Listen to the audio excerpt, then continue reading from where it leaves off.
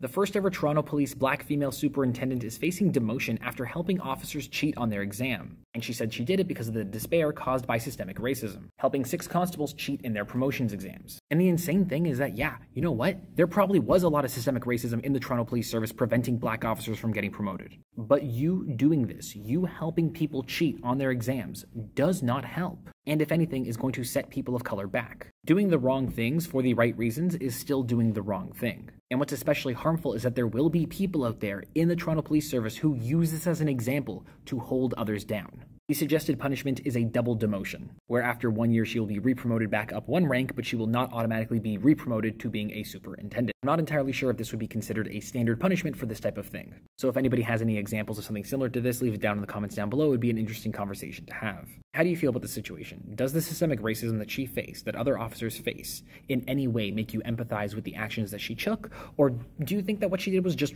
plain wrong and she shouldn't have done it at all? Because part of me gets part of this, but I can't help but think about how this is only going to make things worse for other people.